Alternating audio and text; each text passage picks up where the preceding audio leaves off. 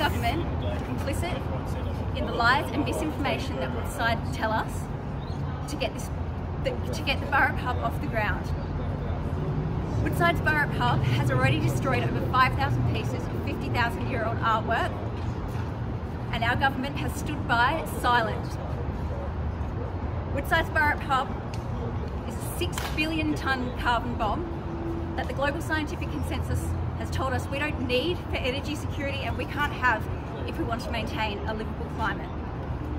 Woodside's Burrup Hub is only compatible in scenarios that reach beyond 3.2 degrees by the end of the century. That's a death sentence for countless species, ecosystems, and humans worldwide. Woodside's Burrup Hub represents a giant bet against my kids and their future and all of our kids.